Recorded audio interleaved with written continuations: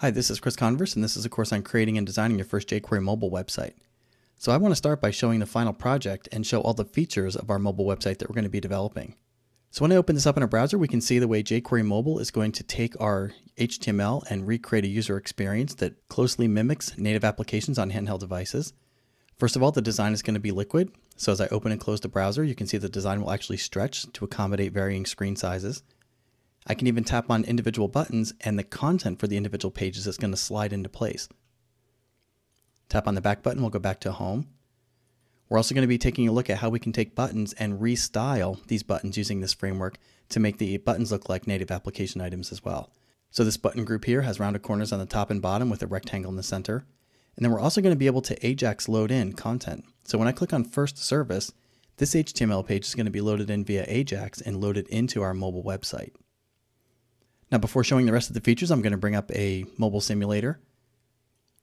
So let's take a look at this running in the iOS simulator. So another feature we're going to be adding is dynamic filtering. So I'm going to come in here and tap on Find a Location.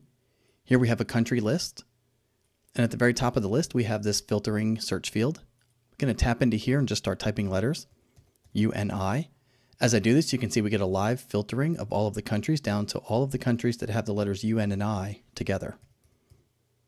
Type the letter A, and I can see all of the countries that have the letter A in them as well. So this dynamic filtering is part of the jQuery mobile framework as well.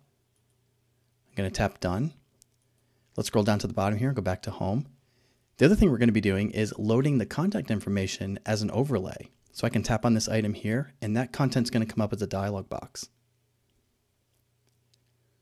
And to close that, I'm going to come up here, tap on the X, and I'll be right back where I first initiated that particular overlay.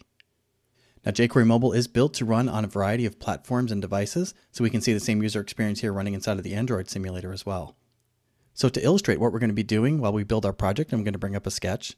So what we're going to be doing is building a single HTML file with some multi-page code inside, and each page is going to be represented by a block of code inside of a particular div inside of the jQuery Mobile framework. As we create links inside of each one of these blocks to other blocks of code, the jQuery mobile framework is going to load these pages off screen and slide them into place, giving us that mobile application feeling. In cases where we link to content that is outside of this single HTML file, the jQuery mobile framework is also going to AJAX load content in, meaning it's going to go out, pull in the extra HTML files, load them into the page, give us a dialog box to show us that the page is loading, and once it's loaded, it's going to slide that content into place as well.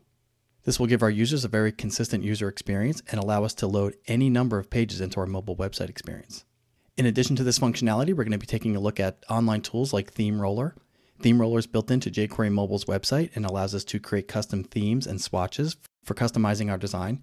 And in addition, we're going to write some of our own CSS and override some of the base jQuery frameworks and add some of our own graphics to vastly change the way the mobile experience actually looks across different devices. So I hope this course sounds interesting, and if so, let's get started with the first movie.